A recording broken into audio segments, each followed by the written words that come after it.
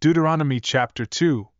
So we turned and journeyed into the wilderness along the route to the Red Sea, just as the Lord had directed me. We circled around Mount Seir for many days. Then the Lord spoke to me, saying, "You have circled this mountain long enough, now turn northward. And command the people, saying, You are about to pass through the territory of your brothers, the descendants of Esau who live in Seir, and they will be afraid of you.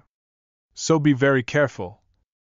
Do not provoke them, for I will not give you any of their land, even as little as a footstep, because I have given Mount Seir to Esau as a possession. You may purchase food from them with money, so that you may eat, and you may also buy water from them with money, so that you may drink.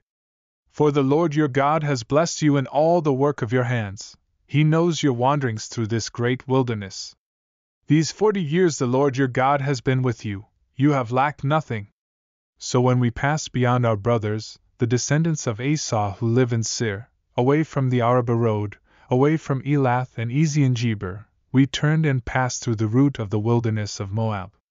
And the Lord said to me, Do not harass Moab, nor provoke them to war, for I will not give you any of their land as a possession, because I have given Ar to the descendants of Lot as a possession. The Emim used to live there, a people as great, numerous, and tall as the Anakim. They are also regarded as giants like the Anakim, but the Moabites call them Emim. The Horites used to live in Seir, but the descendants of Esau dispossessed them and destroyed them from before them, and settled in their place, just as Israel did in the land of its possession which the Lord gave them. Now arise, journey across the brook Zered yourselves. So we crossed the brook Zered. Now the time that it took for us to come from Kadesh-barnea until we crossed the brook Zered was 38 years, until all the generation of the men of war perished from within the camp, as the Lord had sworn to them. Moreover, the Lord's hand was against them, to eliminate them from within the camp until they were all gone. So it came about when all the men of war had finally died off from among the people, that the Lord spoke to me, saying, Today you shall cross the border of Moab at Ar. And when you approach the people of Ammon, do not harass them nor provoke them, for I will not give you any possession of the land of the Ammonites. I have given it as a possession to the descendants of Lot. That also is regarded as a land of the Rephaim. The Rephaim formerly lived there, and the Ammonites called them Zamzummim. A people as great, numerous, and tall as the Anakim. But the Lord destroyed them before them, and they dispossessed them and settled in their place. Just as he did for the descendants of Esau who live in Seir, when he destroyed the Horites from before them. They dispossessed them and settled in their place even to this day. As for the Avvim, who lived in villages as far as Gaza, the Caphtorim who came from Caphtor, destroyed them and lived in their place. Arise, set out, and cross over the valley of the Arnon. Behold, I have given Sihon the Amorite, king of Heshbon, and his land into your hand. Begin to take possession and contend with him in battle. This day I will begin to put the dread and fear of you upon the peoples everywhere under the heavens, who, when they hear the report of you, will tremble and be in anguish because of you.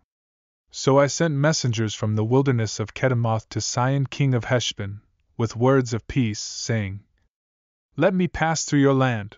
I will travel only on the road, without turning to the right or to the left. You shall sell me food for money, so that I may eat, and give me water for money, so that I may drink. Only let me pass through on foot.